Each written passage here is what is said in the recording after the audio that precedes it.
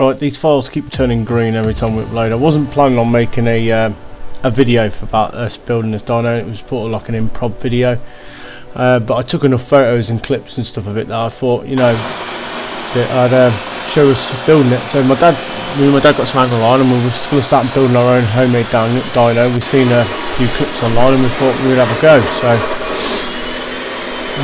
this is just building the basic frame. You can see that obviously we've cut out all the pie shapes on the chop saw there and laid it all out.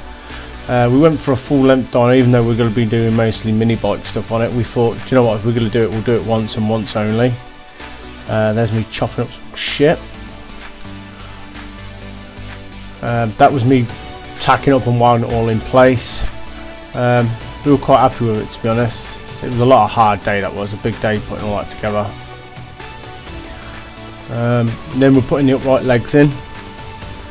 Like I said, this wasn't really planned as a video, but I thought I took enough clips and everything else, and I thought, you know what, I will post a video on it. But to be honest, I really apologise for the photo clips of being panned out on the black sides, but come off our mobile phones and stuff. So this is just drilling the hole for the hole sensor for the pickup for the roller.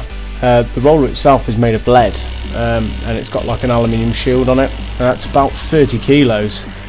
It's bastard heavy. Here's my man here. We're just drilling a hole and we're going to tap and die that, and that'll put a bolt in the actual sprocket of the drive, so that can now be picked up by the hall sensor. These bearings were a right nightmare to get. One of them was, it was been machined AF one side and Imperial metric on one side, so we're just messing about here, having a spin up of the dyno.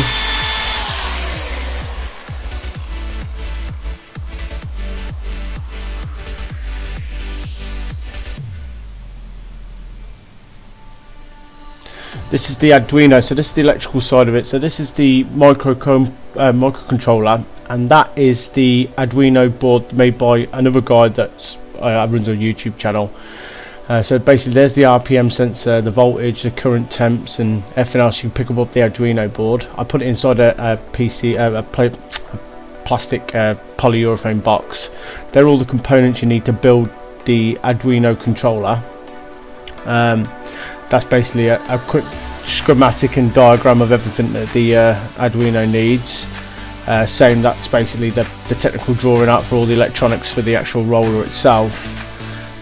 That's the PC running a basic software that we get, and there's the Arduino sitting on top. This is the actual dyno software. I'll go into it a bit more depth once we've got it all in, but basically that's the computer software. There's a Dad's Cafe on it, looking nice. It's going to need fully painted and put on. There's my jigsaw on it. See, you can get plenty. You probably almost put a chopper on that. It's that big. That was the plan though, so that we could put full-size bikes on it eventually. Look at that! Look at that mug. Then we finally got mixed stacks on, and mixed stacks was the first bike to spin a wheel on it. We had a problem here where it kept going off to one side, but it turned out to be mixed back axle rather than the actual dyno. We were guessing, we were going, oh, it ain't level or it's something like that, but no, it sorted itself out. And here's some of the first power runs. Sick.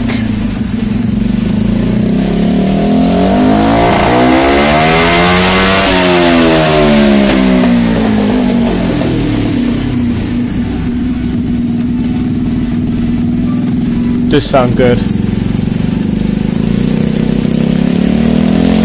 Watch it, I'll lick a flame in a minute. Yeah. So that's it. That's the end of our rough dyno build. Like I say, it's still going in. We're still building this. It's still got to be painted, and it's still going in the dyno room. We're still building the actual dyno room for this, but it will come up in the channel. So follow us, and we'll show you some updates once we've got the dyno all fitted in.